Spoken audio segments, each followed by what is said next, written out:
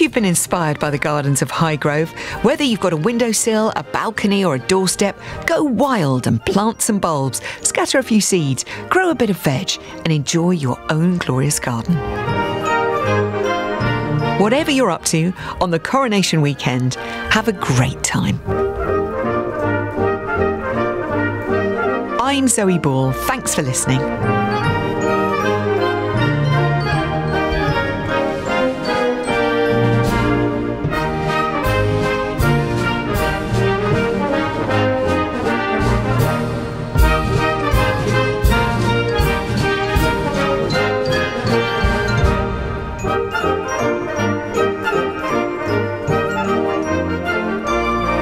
King's Garden was produced by Jodie Keane.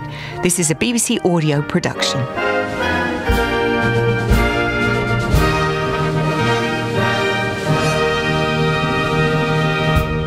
This is Radio 2 on the BBC Sounds app, on your smart speaker and on 88 to 91 FM.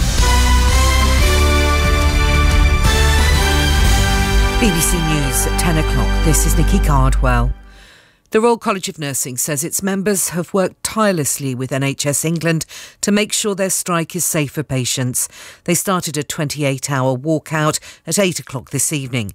The RCN has rejected a pay increase of 5% and a one-off lump sum payment of at least £1,600. The Health Secretary, Steve Barclay, says the union is looking increasingly isolated. I welcome that exemptions have now been put in place for intensive care and also for the emergency department, but it's still the case there will be significant disruption to patients, and I think that is disrespectful to the other trade unions who will be meeting on Tuesday in order to vote on the fair and reasonable settlement that we agreed with them some weeks ago. British nationals who want to escape the fighting in Sudan have until 11 a.m. UK time tomorrow to register for an evacuation flight from the city of Port Sudan. The country's rival military factions have announced a new 3-day ceasefire, but have shown no sign of ending their fight in the capital Khartoum. Marty Flax, who's worked with the US Special Envoy for Sudan, says a meaningful commitment is needed. What we've seen in the last week or so is a series of very short-term 1 to 3 day ceasefires that have been intermittently adhered to by the parties, but have provided a little bit of breathing room for some people to leave Khartoum, for some people to get out and get supplies. But what we really need is a longer-term ceasefire that comes with an agreement by those warring parties to let aid come through and to let people who want to leave. A 5-month-old baby is in hospital after being attacked by a dog in Caerphilly yesterday morning. The child's injuries are not thought to be life-threatening. Police have seized the dog. A pair of identical twin sisters are to take part in the coronation procession on Saturday.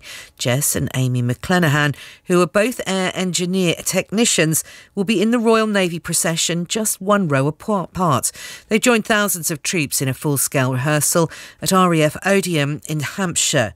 They said they were elated when they found out they'd been chosen. Really happy because we both applied at the same time, and there's so many volunteers, so when we found out it was really good. Yeah, I think we were both so excited. We were both just check your emails quickly. Yeah. Have you got in? Yeah. So